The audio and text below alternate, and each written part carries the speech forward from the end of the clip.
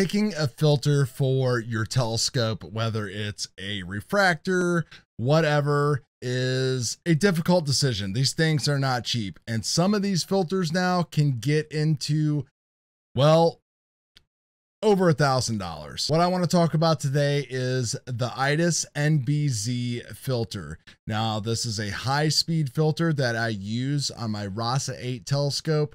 It's very popular. A lot of people have spoken about it. I want to show you guys some examples and go into a little bit more of a deep dive about the filter.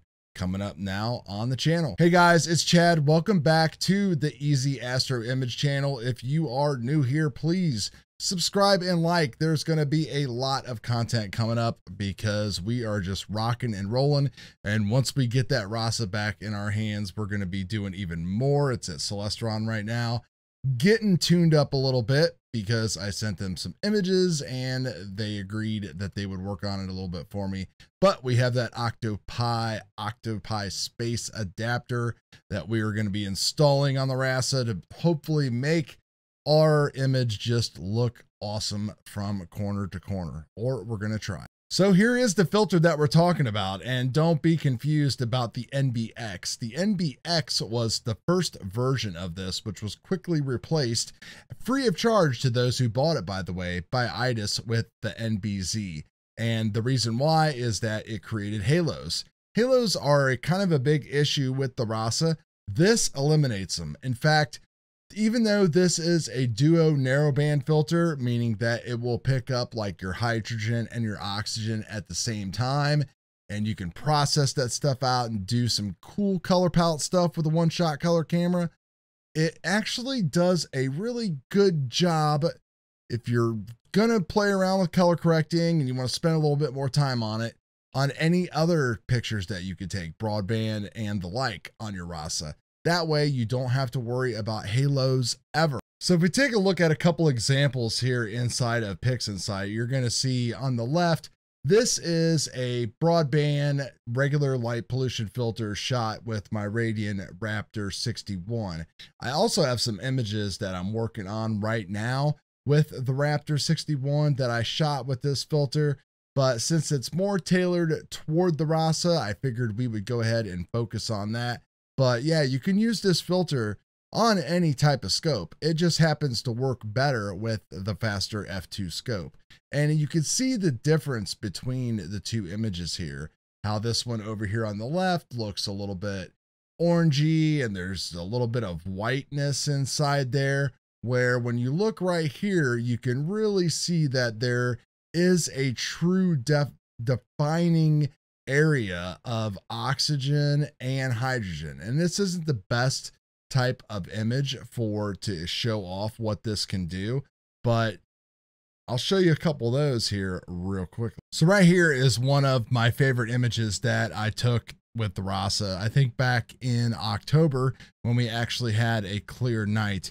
And this is of course of the elephant trunk and the surrounding area. And you can see that when you have the deviation of the bands, that you're able to like pull out all of the different colors. And that's the great thing about the NBZ.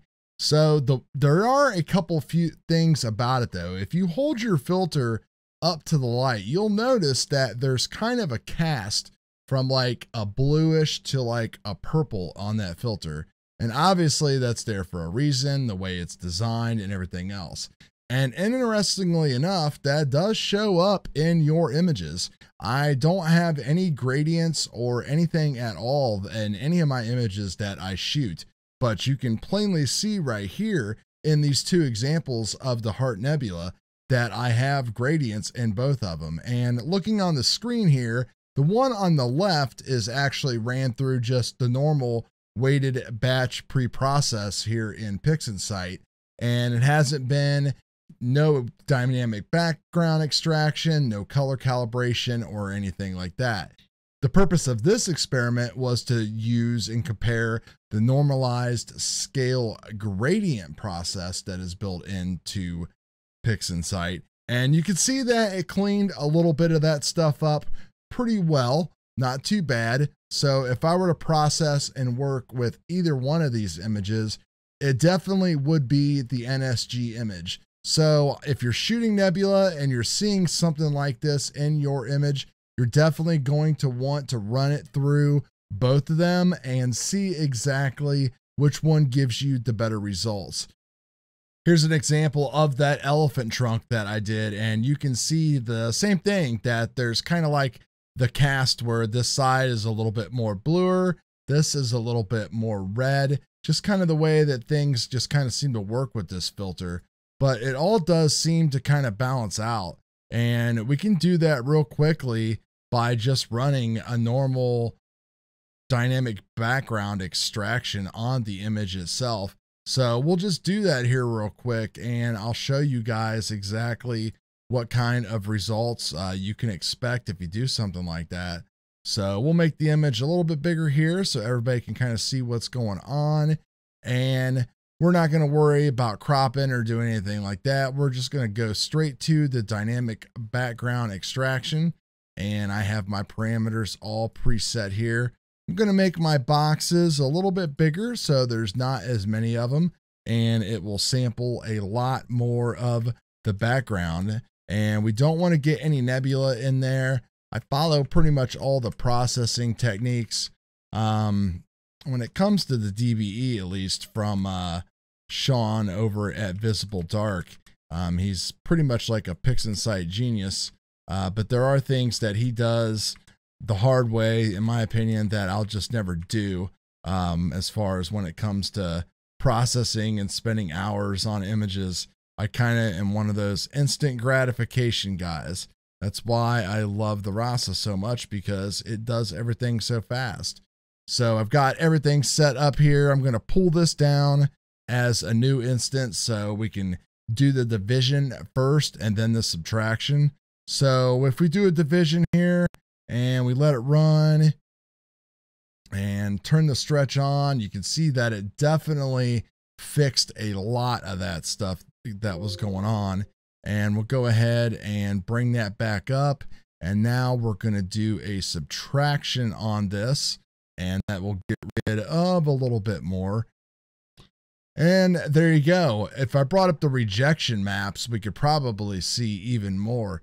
In fact, let's do that. Let's go ahead and bring up this image right here, and let's create the same thing with the dynamic background extraction. And we will pull up and look at the actual rejection map so we can see exactly what is going on inside there. So let's do a division again, and now it's going to create a couple things for us. So this is it right here, and let's stretch that out. And yeah, there you go. Take a look at that type of a gradient that we're getting. And granted, this was from my Rasa, which, you know, the Rasa's got a lot of problems. I have it in Celestron right now. We know that there's tilt, curvature issues, and all that kind of stuff. And hopefully with that Octopi adapter, we'll be able to sort out a lot of that stuff. But, you know, there is a kind of an example of what kind of gradient you can see that we're getting, you know, either from the MBZ or from misalignment. But luckily, everything does color balance out really good, and it does exactly like it is supposed to.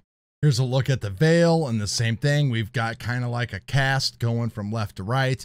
But again, this all will come out no problem if we take a look at the actual image itself here that I ended up with. And interestingly enough, APP does a pretty good job with this too.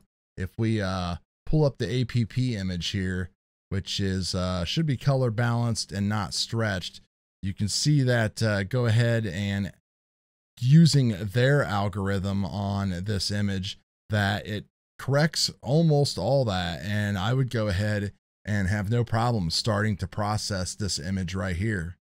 Now here is one of my favorite images that I've done to date, and this was using Luke's techniques when it comes to reassigning colors and everything with pixel math and combining everything together. This of course is of the Cygnus wall, and you can see just how awesome it is using this duo narrowband filter to kind of do all of these false color type of images.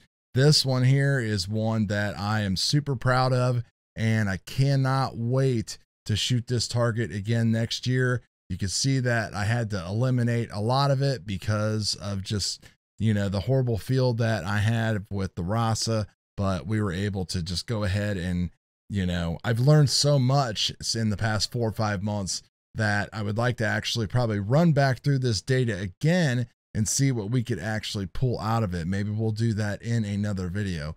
It's always good to revisit your old stuff when you learn new techniques, especially those favorite ones like this.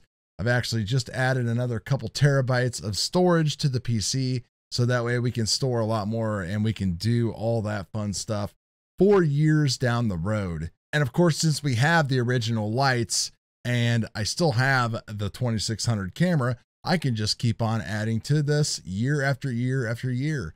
Bonus. So that's it, guys. Let me know what you think. Are you happy with the MBZ? Are you interested in the MBZ? I think it is the way to go. I know I've seen a lot of people on the RASA Facebook groups that I respect that use this for electronic astronomy that I do with like SharpCap and the RASA, being able to sit there and actually observe target after target with like 15 to 30 minutes of integration. It will actually pull out and divide colors and everything is great. I take those images and I can kind of dump them in and play with them a little bit, AI denoise them, and hey, they look okay for Facebook, but they don't look like that Cygnus wall did.